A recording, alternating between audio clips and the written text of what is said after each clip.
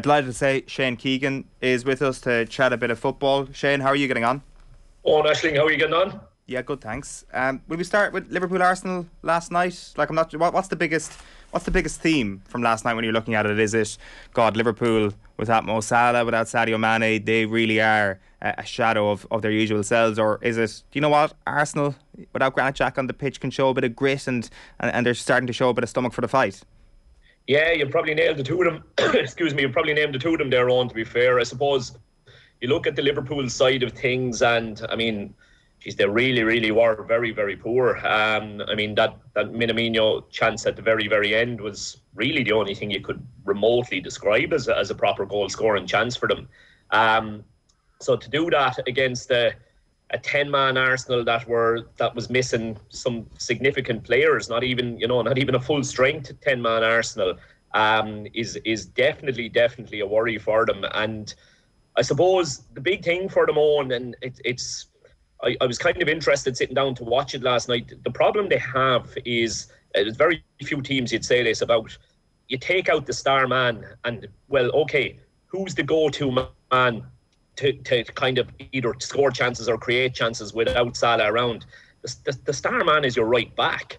And the big problem I think they have at the moment, Owen, is his form has actually dropped off a cliff in the last few weeks. Really bad timing, because it's exactly the time that they needed him to step forward. And like I think Trent is an absolutely fantastic footballer. I think he's brilliant, but I've seen a lot of Liverpool in the last couple of weeks, and he's been nowhere near the player that he had been up till this point in the season.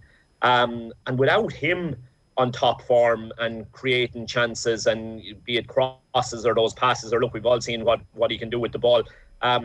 Without him there creating, and with Salah gone, they're in a bit of trouble as to how the chances are going to come about. That's interesting, because obviously Trent's struggles last season were very well publicised, and it seemed this year he'd come back angrier, and he'd come back and started the season in just unbelievable form. So is this dip in form the same sort of dip that he experienced last year in terms of the attributes that are letting him down, or are you noticing something different? Yeah, I think both sides of his game have suffered in recent weeks. The same level of creativity that we had been seeing. I mean, like, his level of creativity up until, let's say, 3-4 games ago was absolutely off the charts. I mean, it's ridiculous. You normally talk about, defenders in their own category in terms of, well, this guy had the most assists for a defender, and it's way down the list behind attackers and midfielders. I mean, Trent is way out in front in the Premier League for most assists, full stop, which is quite ridiculous, really. But that same, both my eye test from watching him, and kind of the numbers when you look at assists, or even expected assists, that kind of stuff, if you dig down deeper, his numbers have dropped way off in that sense.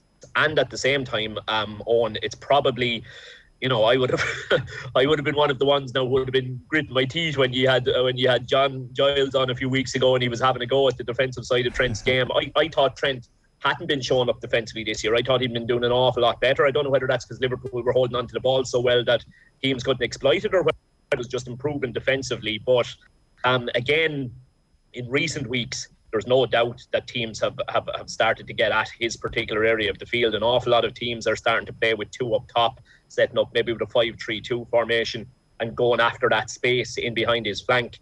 And even when he has been in that space, he's been, I mean, I'm trying to think of a recent game where he got his timing of his offside trap wrong on about 3 consecutive times in the space of a half an hour. So yeah, as I say, he's look, I think he'll bounce back. I think he's a brilliant footballer, but just certainly from the creative side of things, the timing isn't great, because, as I say, as we saw it last night, not really sure where the creativity is going to come from that side with Salah not around, Speaking of Salah, I guess prognosis from Jurgen Klopp was not to be worried, and he seemed fairly lighthearted about the whole contract situation when asked about it this week. Is there something deeper there, Shane, do you think? Do you think that that's a front for a deep concern that Liverpool may not actually be willing to, I guess, smash their own wage structure to give one of their best ever players the money he deserves?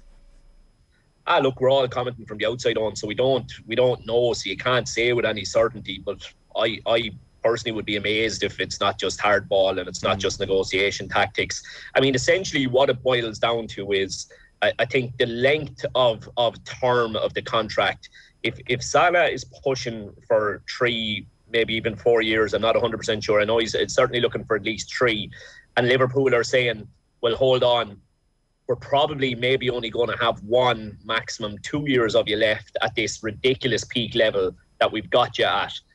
I think they're just going to have to bite the bullet and accept the fact that they're going to have to pay for what they're getting at the moment for the next 3 years for the sake of trying to keep it for the next year or 2. And look, if you're still paying him an astronomical wage in wage 3 and he's not quite at the same level, well, look, you're probably still up on the deal if he can keep to the level that he's at the moment. I mean, you know, I'm not saying he'll be sitting over there hoping Liverpool struggle while he's away, but it'll certainly strengthen his claims for a stronger contract anyway, that's for sure. On the other side of the coin then, last night, the Arsenal positives that you mentioned, I guess will give him a bit of a boost going into the North London derby on Sunday. The previous fixture at the start of the season was I mean, it was a shocking performance from Tottenham, really, Shane. I think it's fair to say, as much as Arsenal were good that day, and you suspect a lot of the build-up will be around Spurs going into Sunday. Conte, it seems, already trying to send out messages to the hierarchy that this squad is not good enough.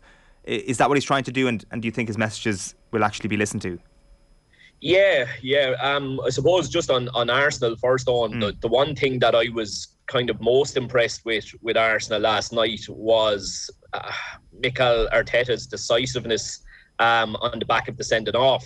You know, he obviously felt he didn't have a like-for-like replacement for Xhaka when the sending off came around, and decided to change the whole system, which was, you know, a risky enough move. Essentially brought on an extra defender and decided to go 5-3-1.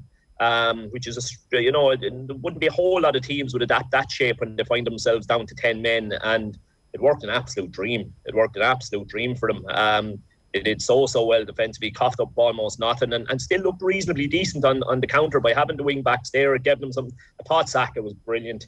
He's just getting better and better and better. He really, really is. So I suppose fair play to Arteta first and foremost for the reaction to it. In terms of Saturday's game, I mean, it's bad. You've got 2 huge games this weekend on in Spurs against Arsenal and City against Chelsea. And essentially you've got 4 teams. If you ignore Chelsea's few decent results in the Cup, you've essentially got 4 teams coming into those 2 games all out of form. Like none of them are shooting the lights out. I mean, you know, I'm a Spurs fan and the brother-in-law is an Arsenal fan, and we'd be kind of slagging each other to and fro and that kind of crack. And you know, I don't think there's either of us sticking our necks out too far for the game, because I think neither of us was very, very confident in what we're seeing at the moment. You don't think City are in form? Well, City aren't in form, I don't think. Absolutely not. I mean, certainly if you look at the last 3 Premier League games, and this is the amazing thing about them, it just shows how ridiculously kind of good they are overall, because I watched them against Arsenal. I thought Arsenal certainly deserved something from the game. I didn't think City were fantastic at all, and they managed to win the game 2-1. I watched them against Brentford, really, really toiled and struggled, managed to get over the line 1-0. And I saw them against Leicester, in which they conceded 3 goals, which is most unlike them, and still managed to. So they've gone through a poor blip in form by their standards. I don't think it can be described as anything else. And they've come out the other side of it with 9 points from 9, which is just ridiculous, really. Geez, Shade, I definitely would think from watching on at City, they play more and more like Barcelona. You know, that sort of quick football, that pep tactic of 5 seconds to get the ball back, really exciting play. I wouldn't have said their form has dipped too much.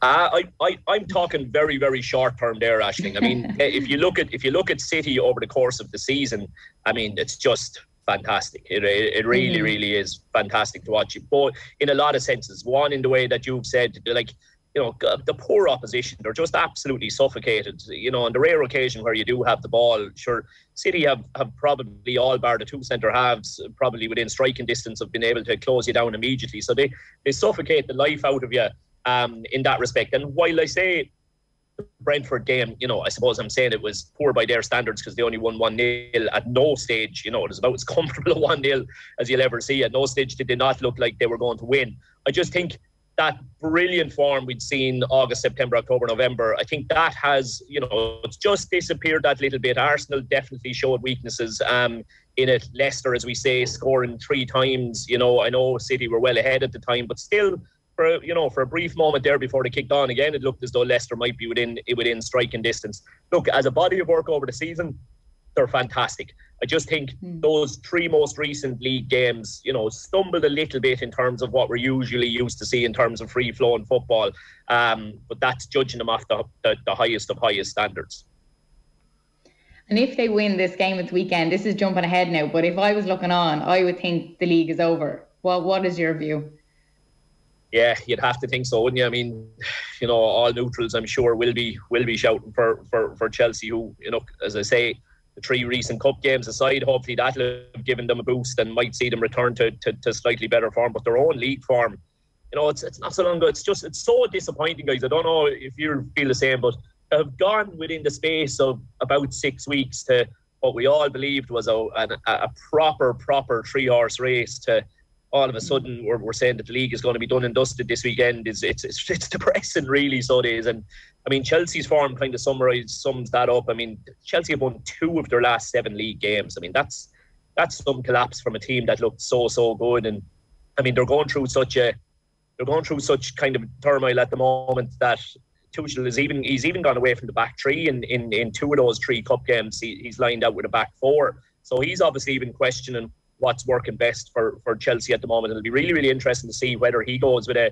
the 3 centre halves that we're most used to, or whether he goes with this back 4 that he's rolled out in a couple of the games recently. But it's hard to see City still not getting the result and coming away, really, isn't it?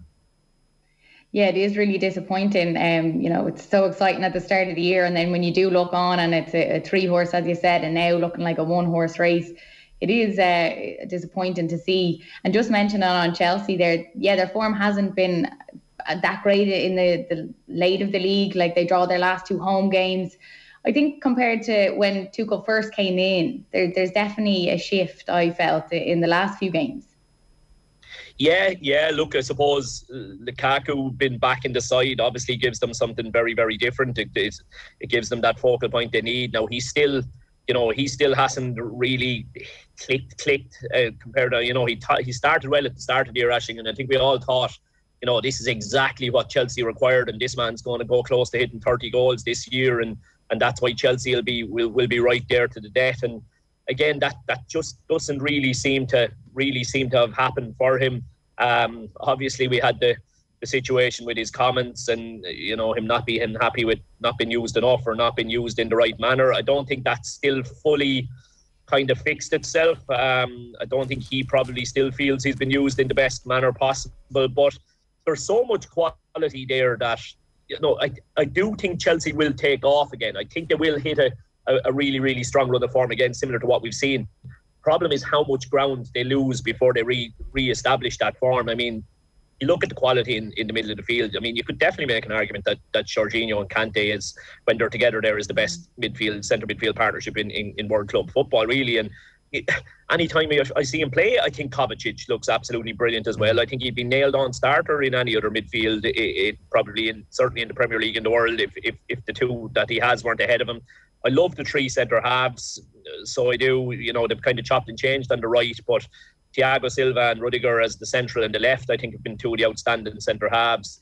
Chilwell's been a loss because Alonso hasn't hit the same levels that Chilwell was at earlier in the season. I think that's been a little bit part of it. So it has. But the big thing, Aisling, is they just seem to be struggling to get that right blend among the front 3.